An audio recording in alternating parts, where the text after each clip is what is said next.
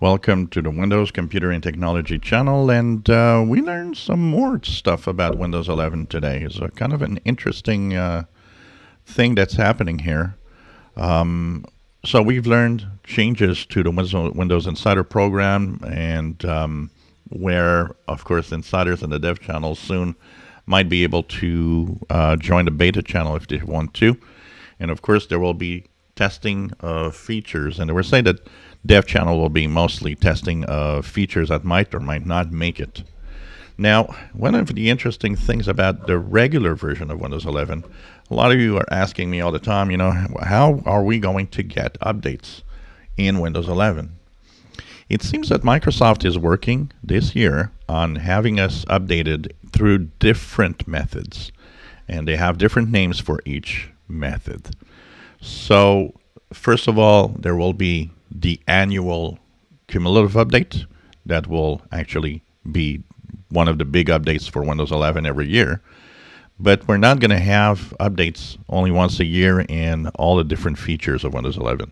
We'll get features here and there added as time goes by, and every year at the end or the second half of the year, the big update will be there for more stuff. So the first one that they talk about is something called Feature Experience Packs. So this apparently will be in addition to what Windows Update can bring us. So of course, some of the updates with bug fixes, the Patch Tuesday updates come through Windows Update. Now it seems that some of these features that Windows 11 will get will be delivered through this Windows Update feature, but it will be simply called Feature Experience Packs. It's not clear if that's the name that they will actually have on the download experience. So if we have Windows Update, you know that Windows Updates have different names that show up here when you check for updates. So we're wondering if there will be features that will be actually in Windows Update and with the name Feature Experience Packs, which will mean we'll have something new that's going to update in addition to the yearly major update. There's also going to be something called Online Service Experience Packs. The Online Service Experience Packs are going to be delivered as experience from the different apps, the different packs that you can download directly. So there's a Feature Experience Pack, but there's Online Service Experience Packs that might actually be able or be available for download. And they will improve all the different aspects of Windows. So Online Service Experience Packs are focused on delivering improvements for specific experience. And that is going to show up. And actually, we already have an example.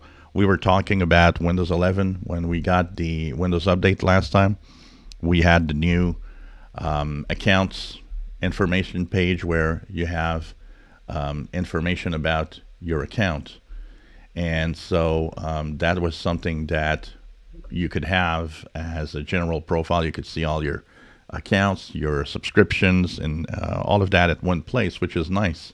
Your rewards, payment options, your order history, everything that has to do with how you interact with Microsoft services and the subscriptions you have.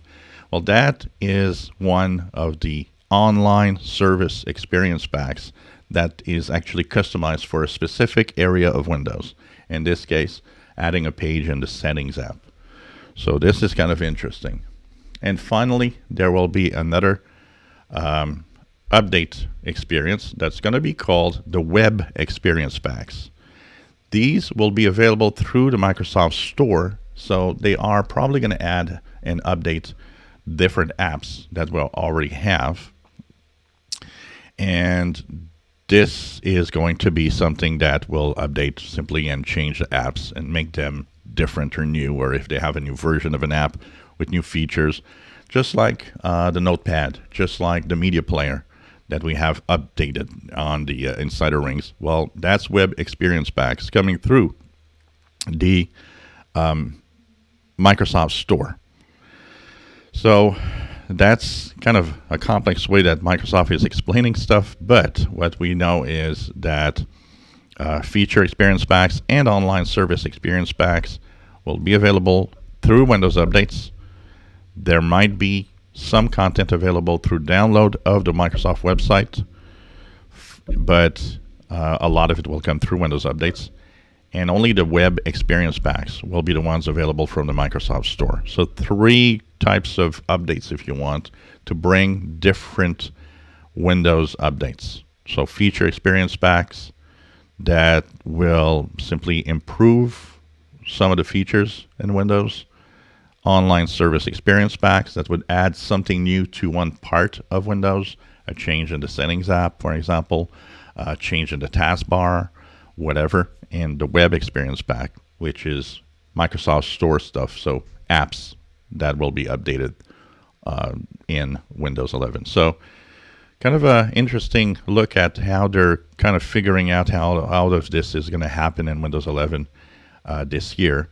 And also this is kind of showing us that Windows 11 throughout 2022 will change much more than just that single update in the second half of the year.